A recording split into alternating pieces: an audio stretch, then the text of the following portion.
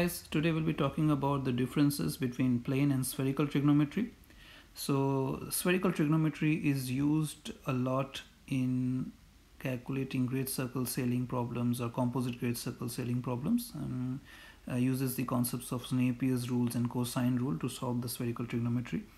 And the plane trigonometry is what we normally do in the elementary schools. So I thought I'll make sure that I make this video which explains the difference between plane and spherical trigonometry, because plane trigonometry uses plane triangles made of straight lines or the intersection of three lines, and spherical trigonometry uses spherical triangles. These two triangles are absolutely different from one another. So let me start with plane trigonometry and plane triangles first, and then I'll move into spherical trigonometry and spherical triangles, and then you can see the difference between the two. Alright, so plane triangles, like I said before, and you can see in the diagram, sorry, they are made of three straight lines. There are no curved lines, they are not arcs of great circles, and the sum of these internal angles A, B and C, as you can see in the diagram, is always equal to 180 degrees. Alright, so the internal angle sum is always equal to 180 degrees. So let's take an example. So let's take the first example here. If angle B was 95 degrees, angle C was 47 degrees, then angle A, which is denoted by theta, this symbol here is known as theta. Alright, so that is an unknown value. So if I have to find out the value of the internal angle, I know that the sum of these three angles is 180 degrees. So of course the unknown will be 180 minus the sum of the remaining two, which in this case is 38 degrees. So angle A becomes 38 degrees. Alright, another example here. If angle B was 59 degrees and angle C was 62 degrees, then angle A here, which is denoted by theta or an unknown, would be equal to 180 minus sum of 59 degrees and 62 degrees, and that would give me A as 59 degrees. Right? So that's a plane triangle. A plane triangle could be isosceles, where two sides are equal. It could be an equilateral, where the three sides are equal. The sides are normally and always given in centimeters or meters. It's a unit of a distance. They are not given in angles. The angles are only the internal angles. So let's move on to a right angle triangle. So right angle triangle is also a plane triangle where one of the angles is 90 degrees. Alright. So naturally the sum of the remaining two angles would be 90 degrees, because internally the sum of the three angles is 180 degrees. The sides can be denoted here as A, B and C. Now why I have denoted them as A, B and C? Because they are small letters A, B and C, and they are units of distance. And with the right angle triangle, there is a concept that you have to learn about: the hypotenuse, opposite and an adjacent side. Alright, so the hypotenuse is A here, which is the longest side of a triangle. Alright, you can see point 2 here tells you about that. One of the internal angles is 90 degrees in a right angle triangle.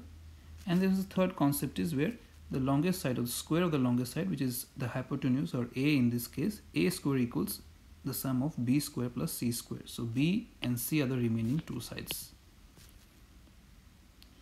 Alright, so here if B was 3 centimeters and C was 4 centimeters, what would A be?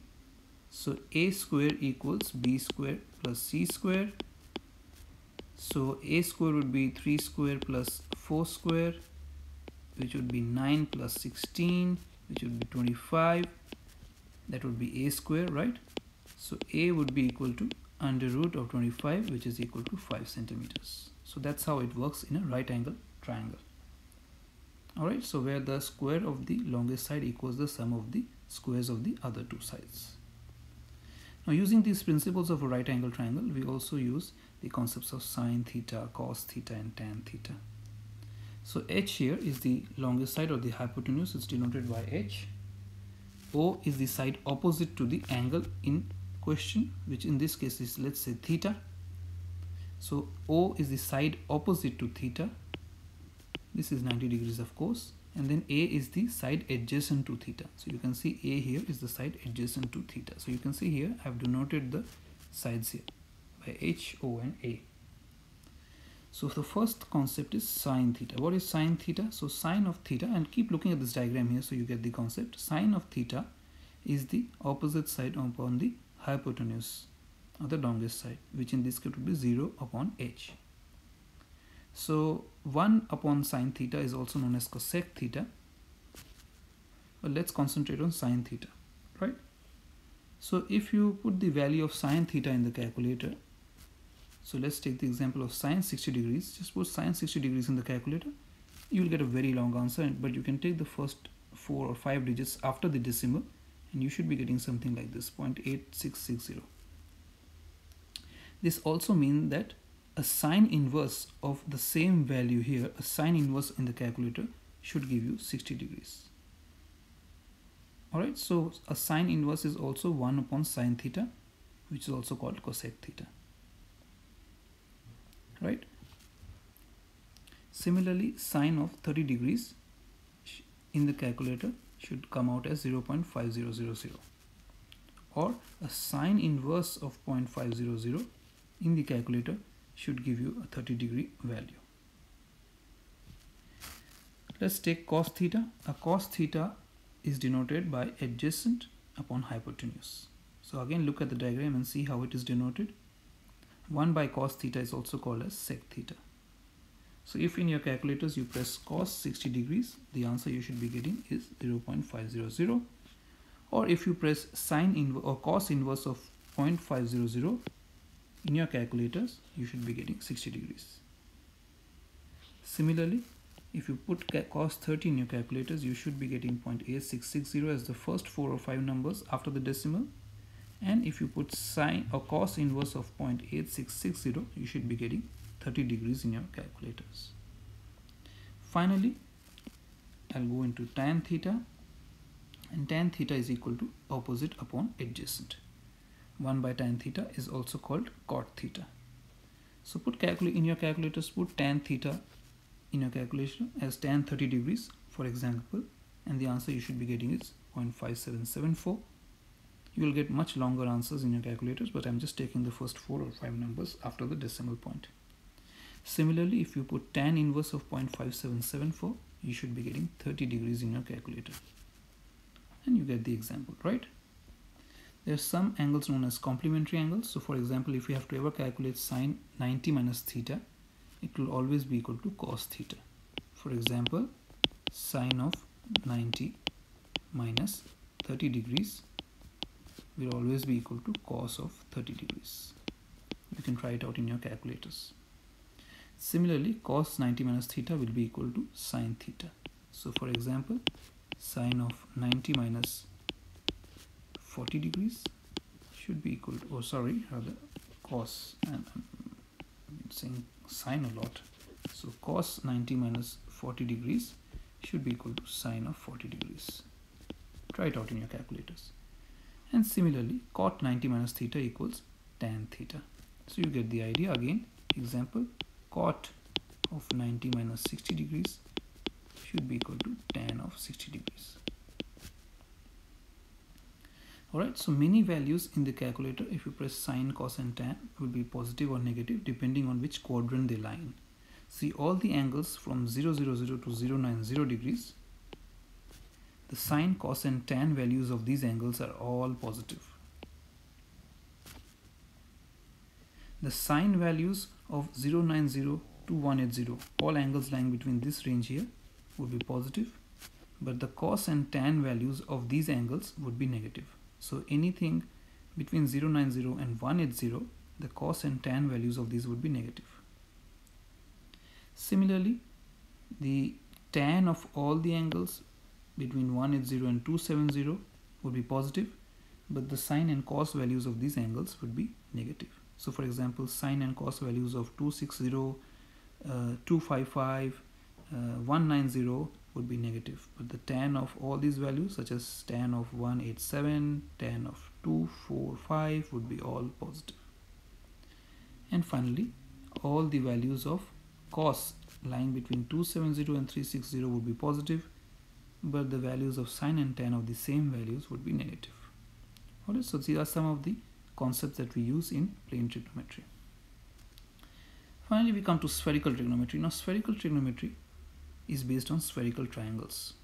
A spherical triangle is a triangle formed by the intersection of the arcs of three great circles. Great circles are, considered very, very long. So they are arcs of the three great circles, and that's what it should say. It should say intersection of arc of three great circles.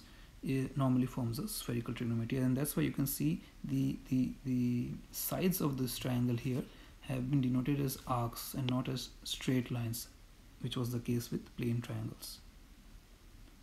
Alright, so the side of a spherical triangle is the angle it subtends at the center of the sphere and may be measured in degrees and minutes. Now in this case, what is different here is that the sides of the spherical triangle, such as a small angle A, a small angle B, and a small angle C, are also measured in degrees and minutes, not in centimeters or meters. It's not a unit of distance.